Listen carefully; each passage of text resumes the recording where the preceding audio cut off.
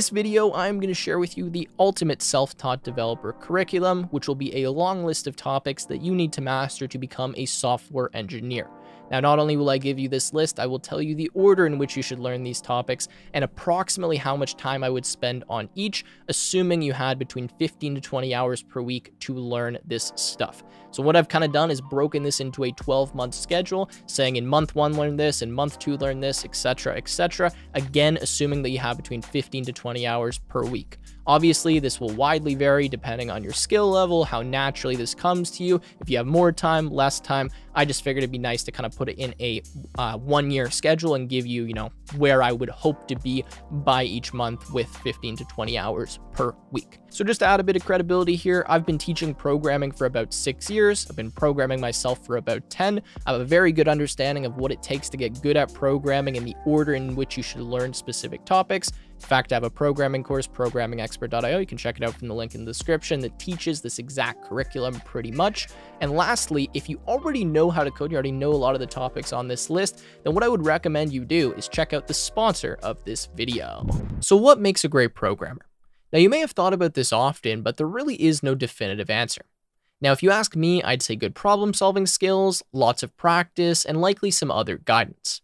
Now, fortunately for us, Scalar, the sponsor of today's video, has a solution that can make you a great programmer and help you crack pretty much any tech interview that you can think of.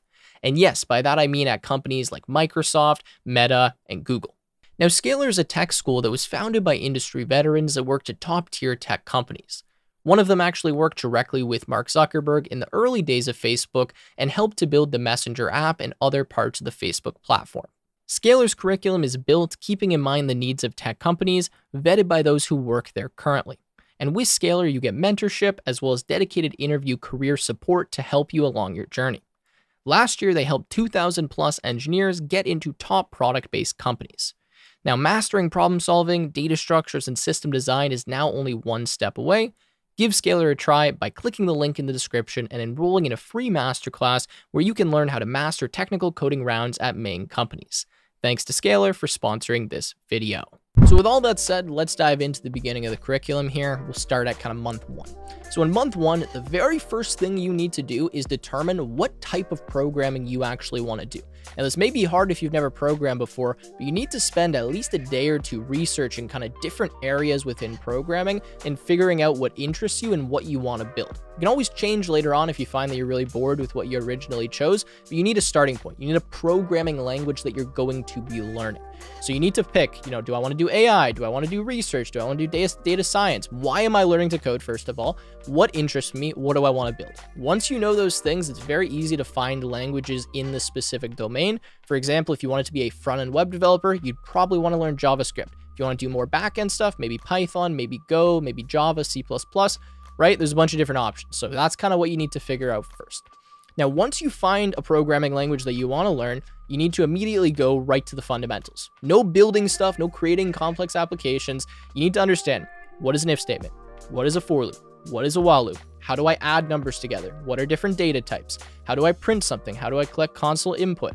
All of the fundamental programming concepts. And if you want a full list, you can check out the curriculum on Programming Expert. It's free. You don't have to pay to view the curriculum. You can go through and view kind of what I would teach in terms of programming fundamentals. Moving on from there, I would imagine that learning just the fundamentals of programming, setting up your development environment, kind of getting comfortable writing basic code would take you about a month if you were putting, again, 15, 20 hours per week. To really get good at it, to really understand what's going on, that's how long I think it would take the average person. Again, some people may be much faster than that. So once you've done that, what I would recommend is trying to do some type of exercises, trying to do some type of problems, going through assessments, going through practice questions, whatever is going to help you practice and actually be writing code and learning this skill, you need to do that because it's not enough to just watch the video. You have to really understand the fundamentals before you can go any further. So after you nail down the fundamentals here, the next topic, which is still kind of considered fundamentals in my book, would be object-oriented programming. So you're kind of starting month 2 here. The next thing I would focus on learning is object-oriented programming. Now, this is definitely more complicated than the fundamentals, and it may not even be necessarily offered in the programming language that you're working in, but you still need to learn kind of the paradigms of that and all the different topics within it. For example, you need to learn about classes and objects. You need to learn about attributes. You need to learn about methods. You're going to have to learn about inheritance, about abstract classes, interfaces, base classes, all these different things, right? There's a lot of topics within object-oriented programming. Again, if you want a full list, you can go to something like Programming Expert and you can see kind of the curriculum. Again, that's free. You don't have to pay to see that. So that's what I would do in kind of month 2. Learn object-oriented programming and then really start working on maybe some larger projects here. When I say large, nothing massive, but where you're writing a few classes, you're having classes and objects interact with each other. You need to practice all of this stuff and do it in some type of format where you're actually writing a program, you're doing stuff on your own, maybe you're referencing solutions or Stack Overflow, that's fine, but you still need to be trying to create a majority of this program by yourself and kind of struggling before you just dive into the answer book. So that is what I would do in kind of month 2. Now moving on to month 3 here, at this point in time, you should be very comfortable with programming. You should know how to solve basic problems, you should have the fundamentals down, and hopefully you've memorized a lot of the basic syntax. Like you don't need to refer to maybe some base code or something like that all the time to actually get anything down.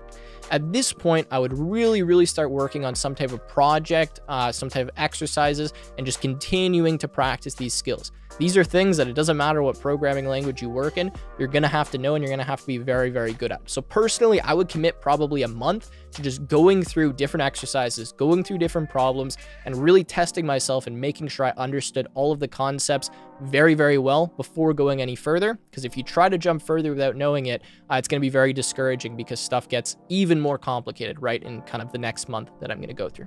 So that's kind of month 1 to 3. Make sure you learn the basics, the fundamentals of a programming language, object-oriented programming, and then you do a ton of exercises and a ton of practice. Then you can move on to month 4. All right, so moving on to month 4 here. Again, at this point, you should have a very solid understanding of the basic programming concepts, should be comfortable writing code, and ready to kind of move on to a new topic and learn something new. Now, this is where I'm going to recommend that you start diving into advanced programming concepts. Some people may disagree with me here, but I think it's a good idea to really nail everything programming before you dive into stuff like software engineering tools and more kind of, add-ons to programming. That's what I'll call them. So in month 4, I would start looking at advanced programming concepts. Now, some of those concepts would be things like decorators, splitting your code into different modules and different packages, learning how to run your code from the command line, how to compile code manually, stuff like that is important. Next, I would learn stuff like iterators, generators, understand some kind of underlying concepts in the programming language that maybe you've been taking advantage of, but that you didn't really understand how they worked. I would learn about asynchronous programming. I would learn about threading and multiprocessing.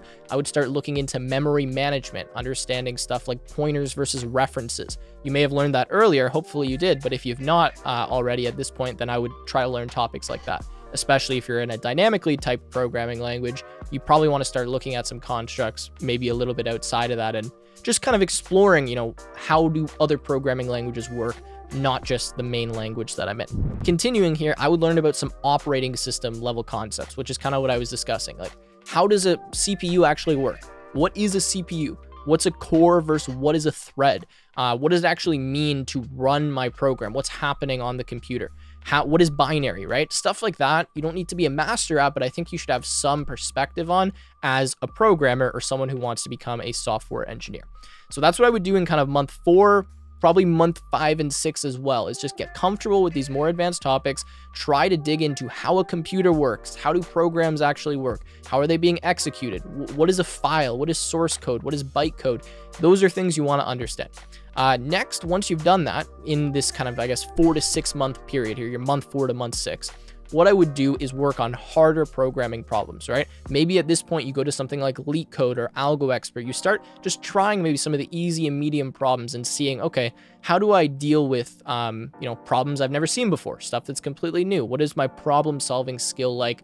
Not just pure kind of coding and regurgitating stuff that you've already learned. How do I look at a unique problem and use code to solve it?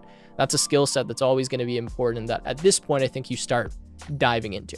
So that's kind of what I have for month 4 to 6. Learn advanced programming concepts, learn operating system level concepts, learn threading, multiprocessing, how a computer works, what is a CPU, what is a thread, what is a core, and then work on some more advanced problems, some more difficult ones, and then move on to month 7. All right, so at this point here, you've been programming for about half a year, approximately, if you're following the schedule, right? And you should have learned a lot of stuff, right? You have a lot of knowledge in your head. There's a lot of new stuff. Hopefully, you've been applying it along the way, and you've done a lot of practice problems, and you're getting good at that. Now is where I think you need to start looking into what is good program? What does it mean to write a good program?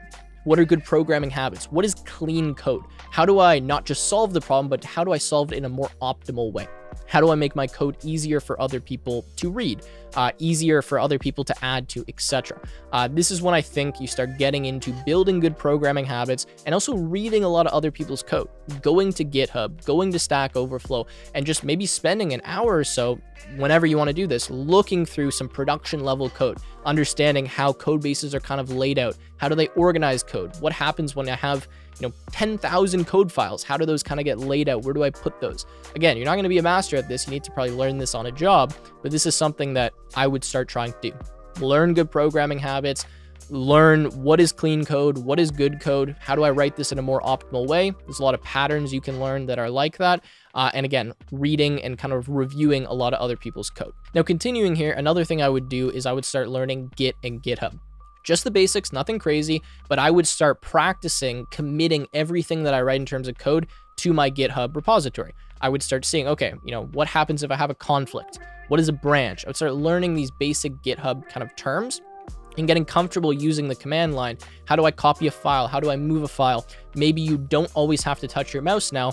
You can do a lot of stuff with commands that like bash commands, Windows commands, Mac commands, terminal commands, whatever you want to learn. But I would get, familiar with some of those commands and understand some of these software engineering tools, which is what I'll call them. All right, so now we're moving on to month 8. At this point, you should be good at programming. You should know the basics of Git and GitHub. Maybe you have some bash commands under your belt. You're starting to understand what is clean code, what is good code, how do I write better code? How do I not just solve the problem? How do I solve the problem well?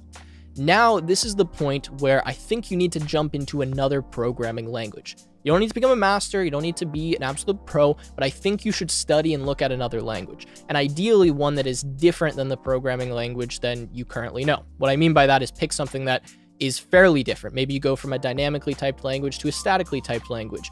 You go from something that's a very high level language to maybe a lower level language. Maybe you try learning something like C++ or C, something that's considered harder than maybe a Python or a JavaScript. This is going to give you a really good perspective for different kind of programming paradigms, the way that different programming languages work, and the fact that there's always the best tool for the job, right? When you have two different programming languages, one is not better than the other, but one is better at something than the other one is, just like the other one has its pros and has its cons, or places where you would use it and places where you wouldn't use it. I think that's an important perspective to build, and learning another programming language is always something very, very valuable, especially because a lot of the stuff you already know is going to carry over. Then you're going to learn about a little nuances, tweaks, and maybe this one's faster or slower. You're going to just discover a lot of things by jumping into another language. So that's what I would do here. You don't need to be a master, but that's what I would focus on, another programming language. All right, so now we're nearing kind of the end of the journey here. You've been programming for a long time. Hopefully you're getting good. Hopefully the basics are now kind of nailed down. You know everything. That's totally fine. You feel comfortable solving most problems in the programming language that you originally chose. You've just learned another one. You've got some basics in that. Now, unfortunately, it's time to learn some of the hard stuff that everyone hates learning. Now, there's a reason I left this till the end, because this is a fairly discouraging section for a lot of people, but this is when I would start looking into the dreaded data structures and algorithms. I would also start potentially looking at mathematics related to programming, maybe just getting some perspective of what like a proof looks like for an algorithm, looking at something like discrete mathematics or linear algebra. You don't have to do that. I'm just saying maybe that's something you want to just take a look at to have an appreciation for how complex some computer science proofs and topics can really be. I would also maybe start considering looking into computer architecture. That's, what is a transistor? What are different gates? What's an AND gate, OR gate, NOR gate? How is, a CPU designed? Stuff like that. Again, you don't need to do this, but that's something that I would have learned in my computer science degree and that I'm very thankful that I did learn. So I'm kind of just recommending it here.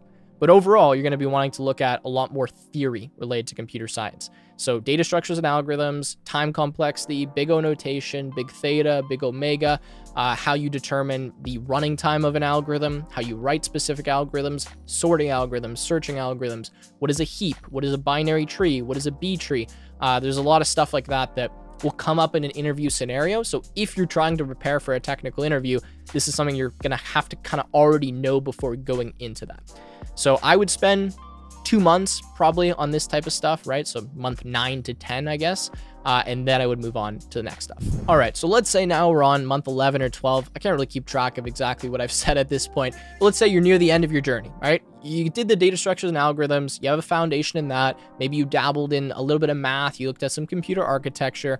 Now is the point where I would start looking at maybe some more fun stuff. Maybe you would look at some modules and packages. Like maybe if you're working in Python, you start creating a website with Python, or you start kind of applying your knowledge into building something that's fun, that's cool, a project that you want to work on and that you could maybe continue over a month or 2 months, and then maybe you're going to add to your resume or something like that, right? So dabbling into that kind of stuff. So external packages, external modules, stuff that's been built for you to build with.